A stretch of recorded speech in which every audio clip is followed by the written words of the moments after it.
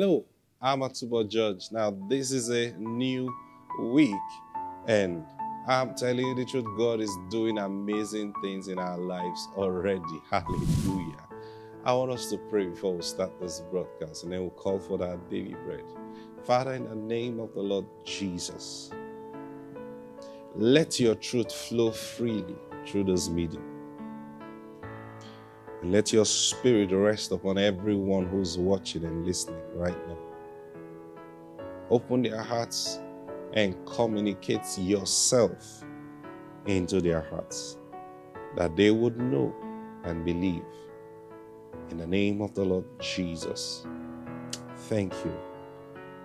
In Jesus' name, I declare right now, every burden in your life is lifted up. Every yoke in your life is destroyed. In Jesus' mighty name, amen. Now join me as we call for our daily bread. Say this with me. Say, Father, I demand right now and I receive my daily bread.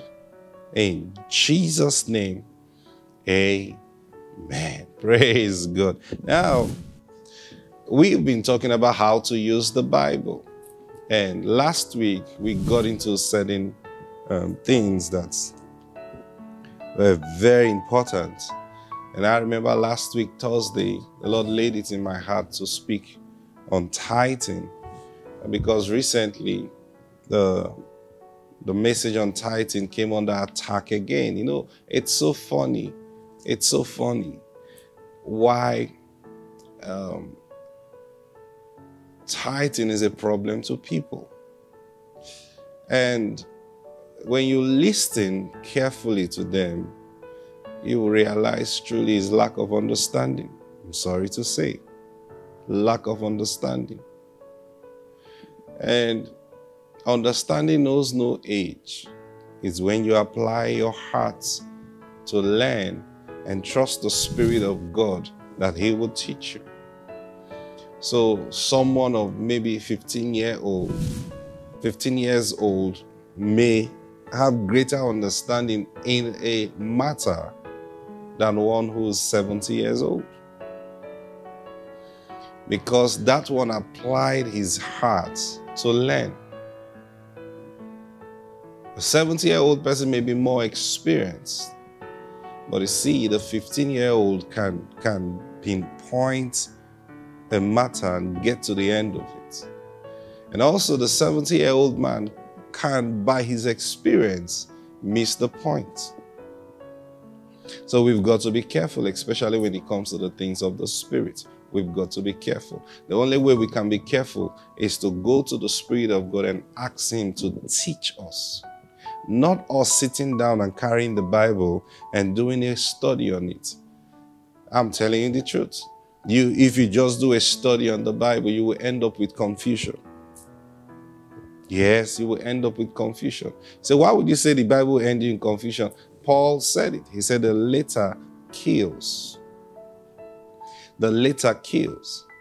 That's why when you listen to people, when you listen to preachers, especially when someone stands and says he wants to teach you the word, when you listen to him, the first thing you want to know from him in your listening is, how did he get his information he's sharing with you? If he got it by study, get ready for error. If he tells you he studied and found out, he checked the Greek, he checked the Hebrew, trust me, he's headed for error. That is not how the Bible was made to operate. That is not how we were commanded to operate the Scriptures. We don't operate it by studying. We study the Bible. But you see, the origin of our study is not from the point of intelligence. The origin of our study is from the point of the move of the Spirit. This is what makes the difference. If the Spirit is not your teacher, trust me, you will end up in confusion. That's why Paul said the letter kills, but the Spirit gives life. What letter was he talking about? The letter of the Scriptures. If you follow the letters, So I hear people say in the New Testament, in the Old Testament, you will never see Satan. Now, when people talk like that, just like I said on Thursday, someone say that there was no tithing in the New Testament. And I said, hey, when did the New Testament start? So maybe it started in the book of Acts. Okay, question then is, when did the New Testament end? Yeah, you don't know. When did it end? So when they say there was no tithing in the New Testament, hey, we are part of the New Testament church and we tithe today. So how come you say there is no tithing in the New Testament? You see, when they say New Testament, they are referring to the New Testament part of the Bible. And then that's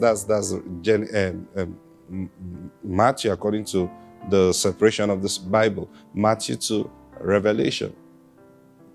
And they think in their mind that everything was closed within those pages of the Bible. And that is their biggest error. That is their biggest error. I think I was sharing this on Thursday. Isn't it amazing that even the early church, the early disciples of Jesus Christ, these men walked with Jesus closely. They received instructions from his mouth. Yet, it took the church over 50 years after Jesus left, over 50 years to realize by the message of Apostle Paul. Now, when I say over 50 years, I'm dwelling on the minimum. It could have been well over, because I'm thinking, why do I say over 50 years? According to history, Paul got born again. His experience on the way of Damascus was between 30 to 33 AD, meaning 33 years after Christ, after the death and resurrection of Christ, 30 to 33 years. So that means Paul got born again about 30 years after. Now, when he got born again, he started his own spiritual journey and search for the Lord and knowledge. And then that took another 14 to 20 years.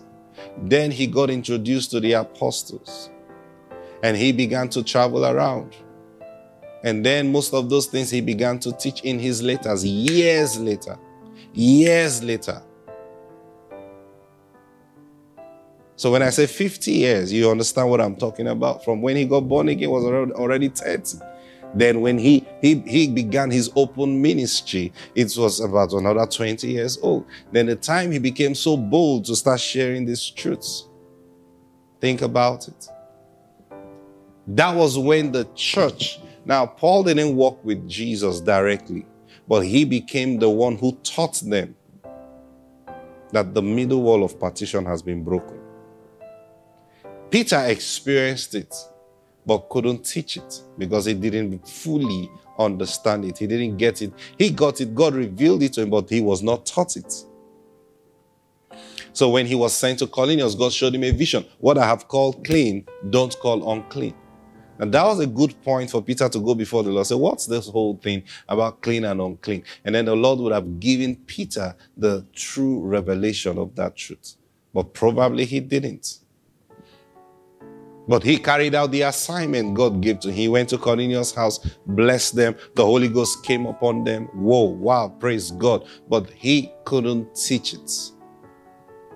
It took Paul coming and he being an apostle to the Gentiles. See that now? So God had to raise an apostle to the Gentiles. And he began to teach them. Now, what was he teaching them? Now, I want you to understand these things. He was teaching them that, hey, that middle wall of partition that separated you from God have been broken. What was that middle wall of partition? It was the law. Because God gave the law to Israel, which we call the Jews, automatically the rest of the world was condemned by God. Now that's what the law represented. And so Paul came preaching and teaching that that wall is broken. Now what does that mean? It means you, that is a Gentile, right now you are in. You have been invited in to the Commonwealth of Israel. God didn't send a separate blessing to the Gentiles. No, he made the Gentiles and the Greek one. Thank you, Lord Jesus. That's what he did. So it took the early church, and even that, only God knows how many of them accepted that message truly. It took them over 50 years. Think about it. For their eyes to be open to that truth. Even though the truth happened at the death of Jesus Christ. Something that happened 50 years ago. And remember, Jesus spent 40 years teaching them the things concerning the kingdom after he was raised from the dead. He spent 50 years and he spent 40 days teaching them these things. And yet they didn't get it. And then the Holy Ghost came 50 days after. And the Holy Ghost was supposed to teach them. But I guess they were not paying attention to the teaching ministry of the Holy Spirit, just like many people are not paying attention to it today. They pay more attention to the manifestations of the Holy Spirit. So they want to walk into a place and raise the dead. They want to walk into a place and heal the sick. They want to walk into a place and do all those mighty miracles that the power of the Holy Ghost was doing in their lives. And they were so excited by that they didn't pay attention to the things that the Holy Spirit is teaching. And the greatest ministry of the Holy Ghost in our life is the teaching ministry, brothers and sisters. I didn't say he's sending us to go and do teaching ministry. I said the greatest ministry of the Holy Spirit, the most important ministry of the Holy Spirit in your life is to teach you. Because by teaching, he brings you into alignment with the plan of God. By teaching. There are times he may direct you to do some certain things, and then you do those things, and then you see some result. It doesn't mean you understand it yet. You only understand it when he teaches you. And when he teaches you, he now brings you into alignment with the understanding of what he has been doing from the beginning. So the people who try to demarcate the gospel between Old and New Testament, they are completely wrong. Completely wrong. And I'm going to show you from scriptures. We're talking about how to use the Bible. So they misuse the Bible, they misuse scriptures, and then they end up in error. So someone comes and says, tithing is of the law. So because tithing is of the law, we in the New Testament, we are not of the law. So because we are not of the law, tithing we shouldn't be part of tithing. Now, when people talk like that, I'm sorry to tell you this, and listen, I say this with all humility and respect. But you see, I've got to tell you what the Spirit of God have told me. And what the Lord said to me, he said this to me, I think sometime last year or so. The Lord said to me, he said, listen, son, anyone who is against tithing is walking by the spirit of the Antichrist. Now, when the Lord told me this, I felt it was too harsh. I'm telling you the truth. I felt it was too harsh until the Lord began to make me understand. Now, the Lord began to teach me concerning tithing in the year 2006. 2006. I said the Lord began to teach me. I didn't go on a study for it personally. It was the Lord that began to teach me from my own experience. Because I'm going to share a little bit of that experience with you so you understand where I'm coming from. You know, the Lord had told me to dwell in the city where I dwell in right now. As at that time. And I came to the city, but things were not working because the Lord told me don't start a church. Don't get a job. Don't start a church. So what am I called to do? What am I supposed to do? He says, at different time, I will give instruction and you will carry out my instruction. I said, that's ministry for him. So I stayed a few weeks. I didn't know anybody. Things were not working. Money wasn't coming in. I got tired and fed up and I left. I went back home. And then the Lord spoke to me and says, go back. I obeyed the Lord. I explained my mind to him. But then I obeyed the Lord. I came back. And when I got back, the Lord spoke to me. He said, son, when I told you the kind of life you should live, you didn't ask me how you will live that life. So I said, okay, wow. Okay, Lord, I'm asking now. And then the Lord said this to me. I will never forget it. He said, son, I've got lots of money on the earth that you don't know about.